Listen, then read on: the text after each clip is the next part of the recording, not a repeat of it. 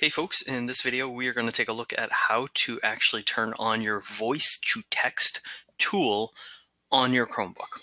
So when you are on your Chromebook and you're looking to do some talking that can then get translated or turned into text on your screen, this is the tool you want to use. So you're going to come down here to your little start button, and you're going to, if you don't see the settings right here, then you're just going to search for settings and get that little settings wheel.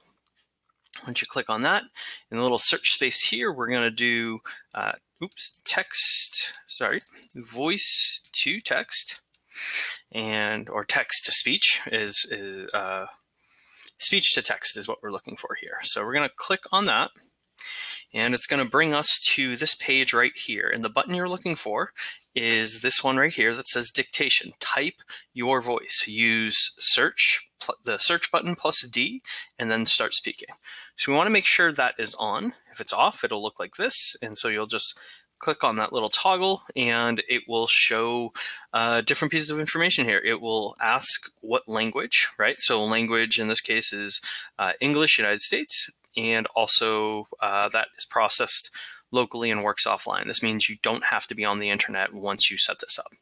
You can change that, and you can select a variety of other languages that are here. So if you also wanted to do Spanish, and it'll give you several different choices around Spanish. So lots of different languages you can choose from. And then once you select one, so for instance, I might choose Spanish from Dominican Republic, and I can hit update, and then it will update that. I'm going to cancel for now, but just know that that option is there.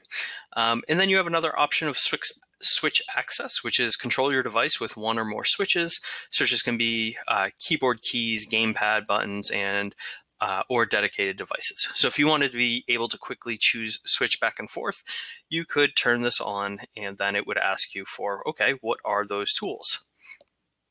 Right, and so now it's going to actually walk you through that. Again, I'm going to actually cancel out of that, and I'm going to go back to switch access and turn it off. All right, so now that we have it activated, one of the things you will see is right down here, this little icon that is the microphone, right? And so in order for us to make use of that, we actually have to put our cursor somewhere that we can type text. So I put it here up in this little search box, and if you notice right down here, it's now no longer grayed out, but I can actually select it. So I can select and now say, notice it's actually typing what I'm saying here. And this might not be useful because none of this is going to return results. So I might click that out. Oh, but it's going to actually record, or it stopped recording once I did that. So this isn't a great example of it, but let's actually go into a Google Doc, right? And so now if I'm in here and I select dictation, notice it's going to actually start dictating.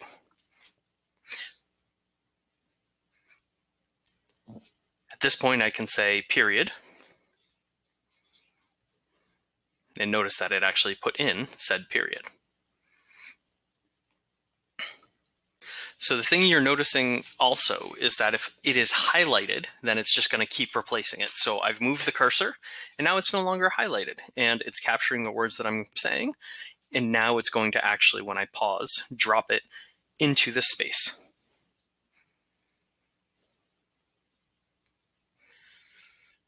And it gives me some guidelines there of things to do when I stop, and those are some commands, some vocal commands I can give it in order for me to move along. Now, as you can see, this is a little clunky and convoluted, right? It's just long space or long text after text. And so this is where you just want to be a little bit aware that, yes, it will do voice to text, but you will also have to go back and either put in the different placeholders, such as periods and commas and things like that, or as you're talking, you'll want to insert them. So I'm going to stop and let this actually provide all the text that I've just said.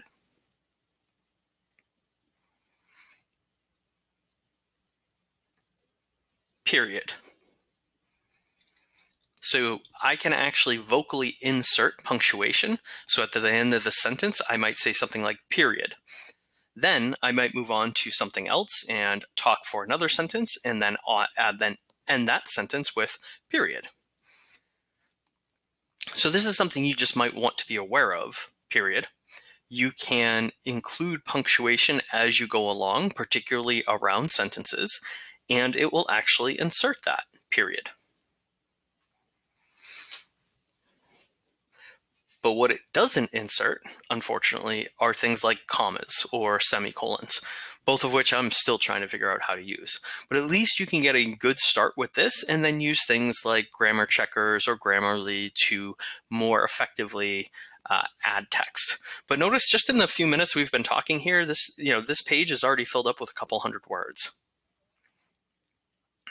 And there they are. So I can use it there. I can also use it in this space, right? So if I want to search for something, I can come down and make sure I have this turned on and say something like, oh, now it's already adding. So this is where it gets a little bit technical, or a little bit difficult of trying to make sure you use it exactly when you want to. And that's why it has those HUT buttons or those access buttons that when we looked at the settings. Still, this should provide you with some really good ways of using voice to text to actually build out different types of writing and different types of work. So I hope that is useful, and I hope this video has given you some new ideas. Thank you so much.